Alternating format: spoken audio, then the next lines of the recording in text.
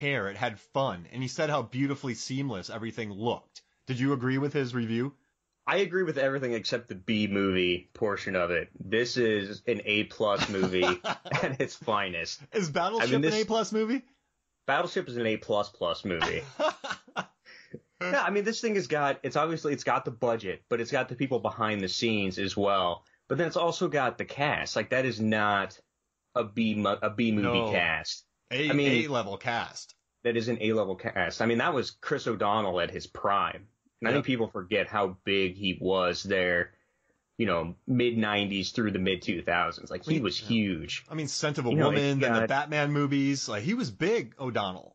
Yeah, and you got Billy Paxton, who's, I mean, people love him. And he's probably one of the more underrated actors that have come out of Hollywood.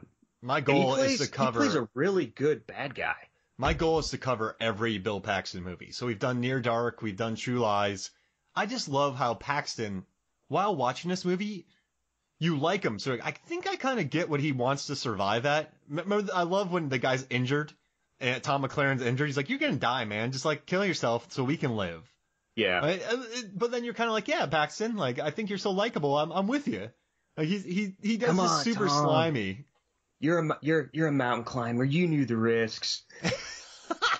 I mean, his ability to turn on the charm and then flip that evil switch is pretty flawless in this movie. Like, he's incredibly charming and charismatic, and then he's a total a-hole a minute later, and you buy into it. I love it. I just think he's perfect in this role. And also, I gotta say, actually, you and I think have our two favorite, we're both big James Bond fans, and we think that Goldeneye and Casino Royale have probably, I hate saying this term, the best Bond women, Bond girls, but, Bond women. Mm-hmm. And then that's by Isabella Scorupco. I play Monique, and then I like Eva Green in the Vesper. Casino Royale. Yeah, but I love Isabella in Goldeneye, and she's in this movie. She's reunited with Martin Campbell, who also did Goldeneye. But I gotta tell you something. Between Goldeneye, Vertical Limit, and Reign of Fire, Isabella's in what I call the jump trilogy. Yeah. So in the beginning of Goldeneye, the bungee jump. Yep. Right? And then, so you have that, the bungee jump. And then you have Reign of Fire, Matthew McConaughey floating for 35 feet and then being eaten by a dragon. Right, yep. Right? And then you have this one, which features, the greatest trailer jump in moment. The history. Right? Yeah, great trailer moment, too. Okay, because remember when Skyscraper came out, right? Everyone was laughing about that jump. I wrote that article about it, and it got, I made a graphic for it, and I think it got, 1 million views in the first day. As far, because I compared it to all the other jumps. I wasn't making fun of it, but everyone was laughing about it. This jump in Vertical Limit, you watch it and you're like, yes! Yes! It's hard not to get pumped up for it. I mean, it just, the leap looks badass. I mean, his arms would be ripped out of their sockets. Every part of him would be bruised and broken, but I would say it's one of the best trailer moments of the 2000s. Mm-hmm. I mean, I guarantee you, Tom, I don't know why I said Tom, but that scene in the trailer made the movie an extra $50 million. What do you think? I can see that. Right? It may have made it the extra $215.7 million. Yeah, because I was 18 when this came out. How old were you? 14 or so, 15. Oh, wow. So from a 14, 15-year-old, you're sitting there watching the trailer for this movie at the Super Bowl or something, because I think this had a Super Bowl ad. What did 14, 15-year-old Tom think of that jump? I don't know if I can disclose what happened, especially at that age. You had an awakening? I had a Highlander awakening somewhere. Gosh. That's terrible. No, it's just like you always have those moments, especially in these big action adventure movies, where you kind of have that, for lack of a better term, that oh shit moment. And that's exactly what this moment is in that trailer. So it's like, it's kind of the run-of-the-mill action scenes, avalanches, that type of thing. And then all of a sudden, you've got this guy literally jumping a mountain from one mountain to the other. And you're just like, that is so awesome. And you're like, that's like what I do, with, my action figures when I was young. Was that one of your cats?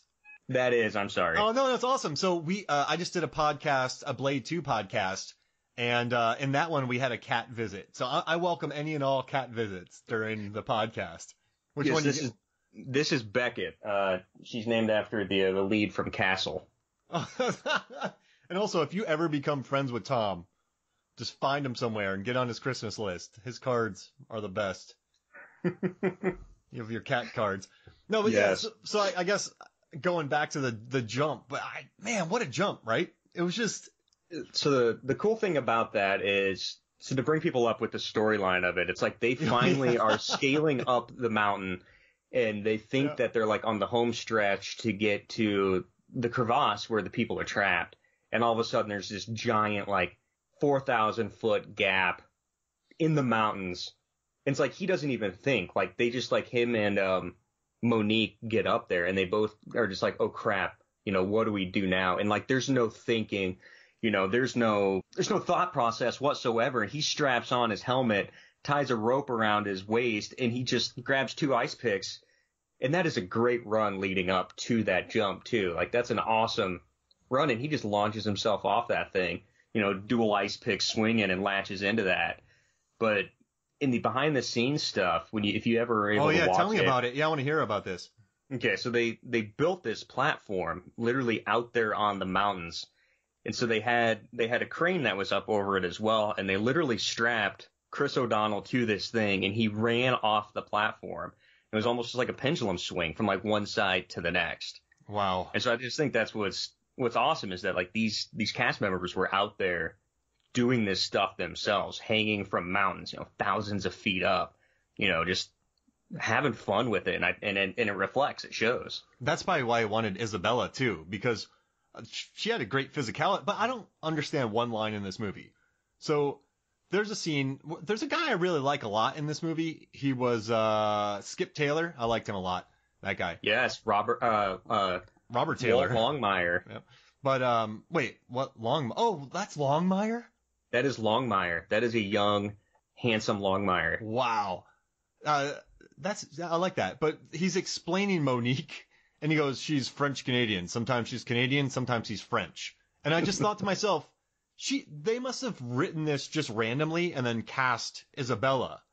They should have, because that made no sense to me about her being a French-Canadian. She had no accent, it was a weird, it's not, whatever. It is kind of weird, especially when, so in the scene, she's angry at that moment, and she's snapping back at Skip Taylor. She's really bad at cutting open letters, I gotta tell you. She is bad at cutting. I'm glad she didn't cut off her fingers. They would have had to find someone else to go up that mountain if she had done that. So it's like Skip is like the managerial director of the base camp. So they actually have these crazy base camps that are on all of these mountains. And it's like from what I've understand, it turns into these giant parties, but they also have to have administrative people that run these base camps. So Skip Taylor, Skip Taylor is Robert Taylor.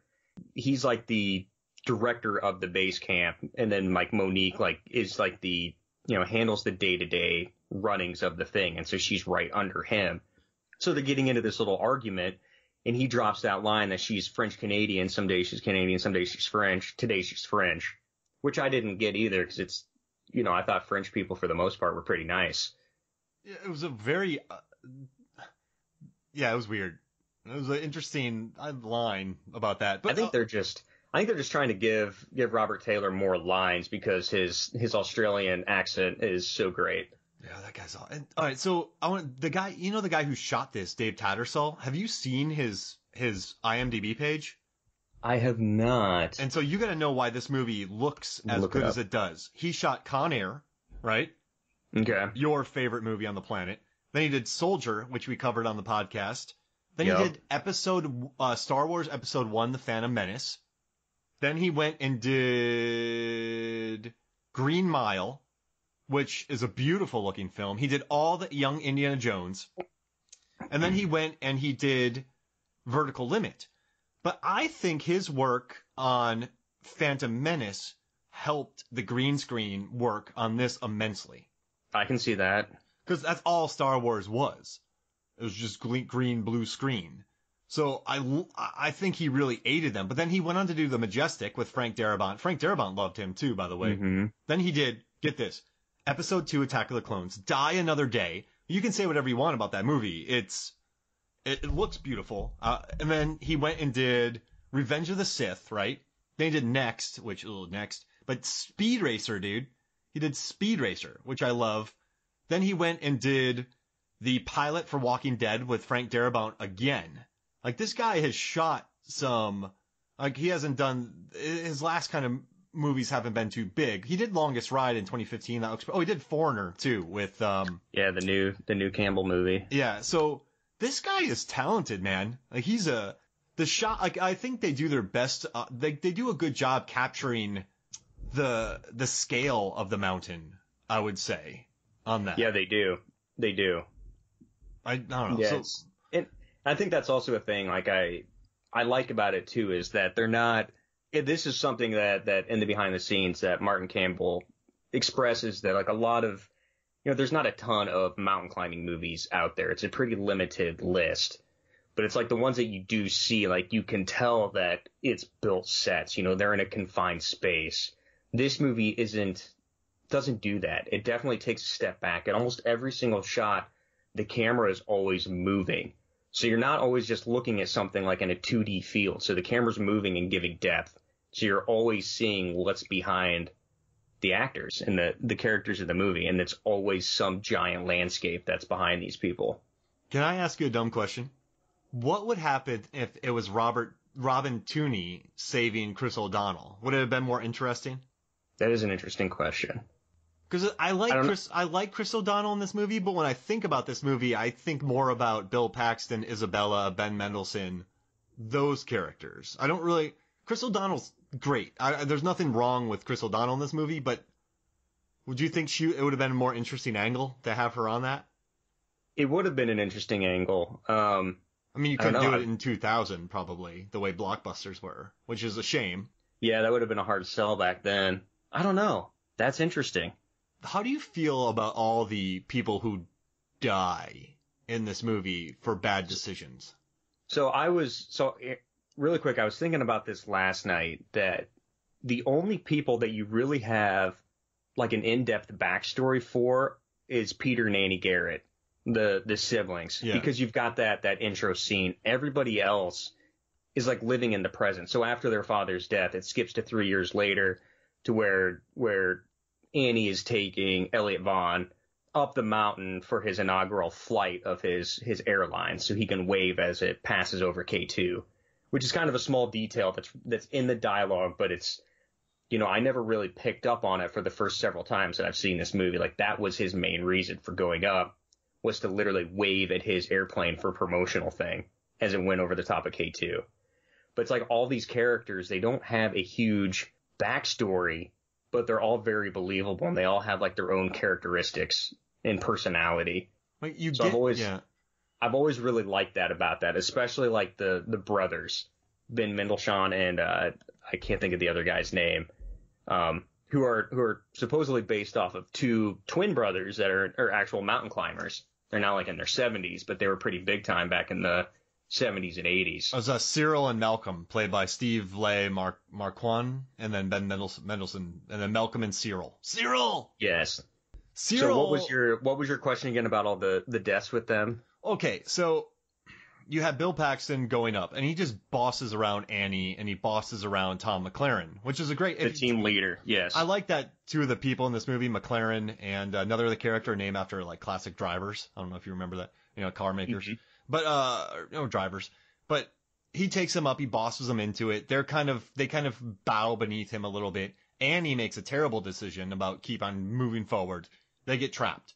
Then Chris O'Donnell is like, I need 5 people to strap nitro on their backs and come rescue my sister because they made a terrible idea. So, all right, I get why Kareem comes with them, right? I get that because he wants to go save his cousin. Yes, Alexander Siddig. Yeah, and he's good in this movie. I like his character, good. But he just gets wiped out and then no one remembers him. And then you get Cyril and Malcolm who join and then they get $500,000 for that. And then you get Isabella, who comes because she gets $500,000 and wants to go to France to resume her nursing degree. And then you get